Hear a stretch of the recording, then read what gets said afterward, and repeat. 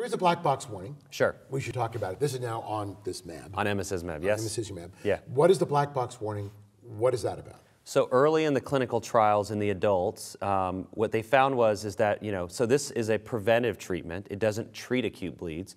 And so when you have an acute bleed in an inhibitor patient, you still have to use one of those bypassing agents, aPCCs or recombinant factor VII. And what they didn't know is in the trial is that people were using the same doses that they were using before they got started on Emicizumab.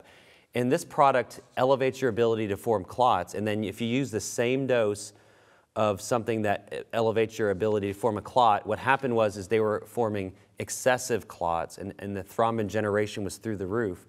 And so what they discovered was that there were a few patients that developed thrombotic microangiopathy, so not from the standard way, which was Adams TS13 deficiency or an antibody.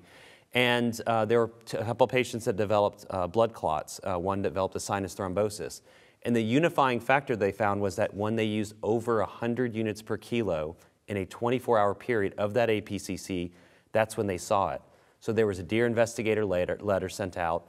Once that was rectified and people didn't use that, we haven't seen any more events like that. Okay. And so that's the important thing, is that they made the change and we haven't seen that issue. But that is a clear black box warning on the label, and I think it's important that people understand the risk. What do you do other than stop the drug? If you've got somebody who's got one of these black box terrible occurrences, what do you do?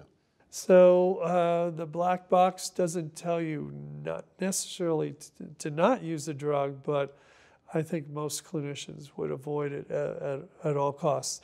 What they did find during clinical trials was that this was dose related. If you've used under a particular dose with FIBA or aPCC with Emicizumab, they did not see these events at all. So these black boxes, to be very clear, that's Emicizumab with aPCC. So yes. Left alone, that black box is doesn't apply. Right.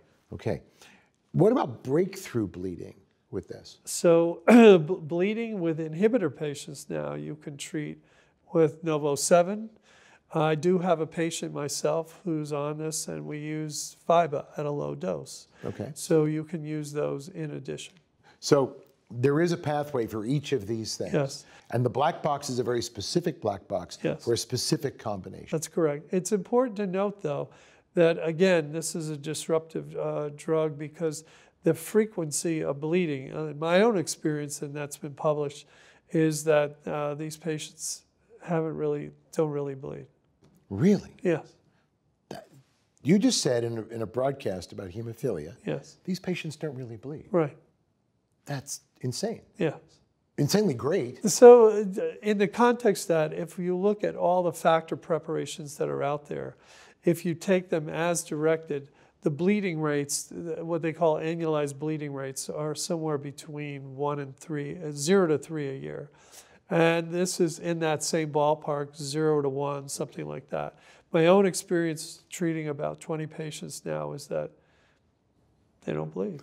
Is that the interim guidance document? Is that what you're talking about from yeah. MASAC? Yeah, so that group MASAC, which I'm a member of, it's a group of hematologists sort of set the standards, make comments on things, and try to get ahead of issues. And so they made a comment about that, and they supported that strategy. The FDA obviously wanted that strategy, but we supported that strategy as well. But we're actually looking into whether you can give low doses of that FIBA, and there are certainly cases in which that has worked, and we have a case right now that we're actually treating with low-dose FIBA.